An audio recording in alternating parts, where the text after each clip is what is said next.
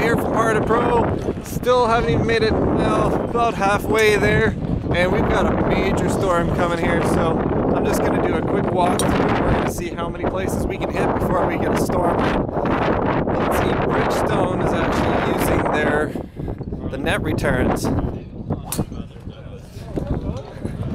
for all their setups.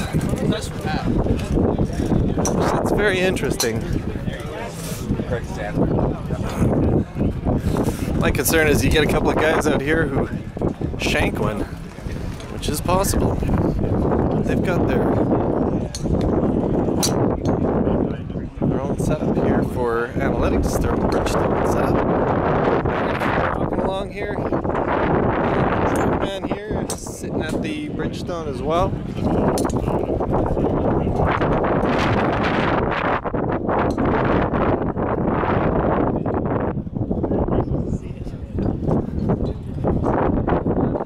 We're on our way to the Titleist.